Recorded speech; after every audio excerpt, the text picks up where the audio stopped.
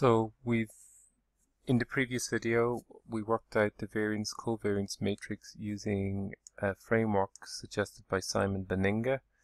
We took the daily data, which we downloaded from John C. Hull's webpage. We obtained the returns on the 4 indices.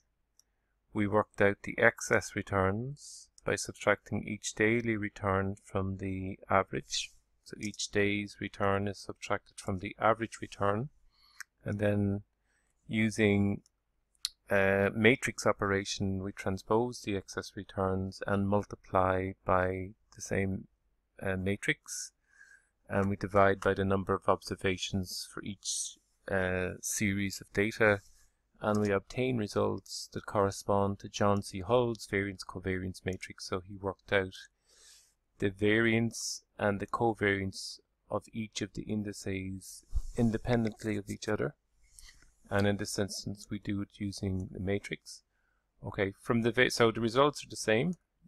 If we look at these results and just take them as a set of numbers, and then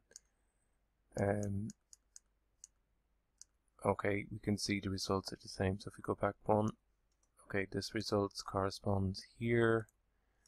This covariance between the CAC 40 and the Dow Jones. Think about that for a second. Copy, transpose, paste, special transpose. Okay, so if we take this, the variance covariance between the FTSE 100 and Dow Jones is the same as here. Likewise, this results same as here, same as here. Okay, so that's a variance covariance matrix. Okay, how do we go from the variance covariance to estimating a value at risk? Well, we need to obtain alpha values. So, okay, so to go to the value at risk, we need to have alphas. What are the alphas? Where the alphas represent if you like, the amount invested in each asset. So the portfolio consists of $4 million invested in Dow Jones Industrial Average, $3 million invested in the FTSE 100, $1 million invested in the CAC 40, and $2 million invested in the Nikkei 225. Okay, so to get the portfolio variance, we can also follow the Benninga example. So the portfolio variance, we could take this representation here of the portfolio variance and observe that the portfolio variance is the weights times the variance covariance matrix times the weight. So we transpose the weights. In this instance, they're not going to be, so if we, okay, let's go back and copy just to compare like against like. Okay, paste. In this instance, we're not going to go with actual weights, although we have it written here as weights. In this instance, we're going to take the cash amounts. So if we like, the portfolio variance here is the transpose of the weights, so the alphas, we're going to take alphas, multiplied by the green, the variance covariance, times the alphas again. So that gives us, as a cash amount, the portfolio variance. So because these are given in thousands, this sum here is 8,761,833, and it's a dollar amount. The portfolio standard deviation is, we just take the square root. To get the value at risk, we take the daily the daily standard deviation and multiply by 2.33. So we've seen that before. So we've seen this before. So what we're going to do is we're going to take this value here, the 2.33 is the norm's inverse. And we're going to take, so we take, let's paste.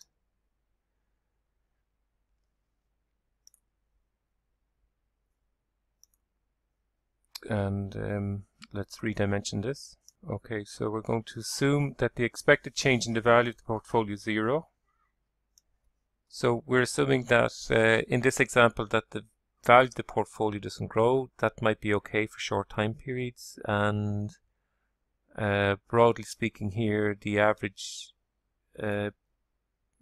growth, if you like, or the average return is close to 0. So we're going to assume that in this example. Okay.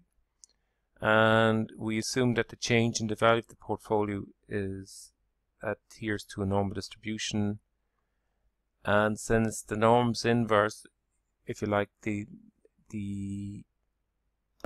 inverse here of the normal cumulative probability function for at the 1% level is 2.33. So if we specify 1%, so we're looking at the 1% tail, how many standard deviations is the return of 0 from the 1% tail, it's 2.33 standard deviations. Then to estimate the valued risk for 1 day, we take the standard deviation of the portfolio. We multiply it by the inverse of the cumulative normal probability, which is 2.33. We have a value of 217.75, and that's equivalent to 217,775. So what we can say is the variance covariance matrix gives us a variance of losses, portfolio losses of 8,761,833 approximately. The standard deviation is the square root of this. That's the 9360. And then to express the 99% valued risk for 1 day, we take the product of those two, and that gives us a value of 217, or in dollar terms it's 217,757, and that's our 1 day value at risk. Again, we've assumed in this example, which is generally not going to be the case, but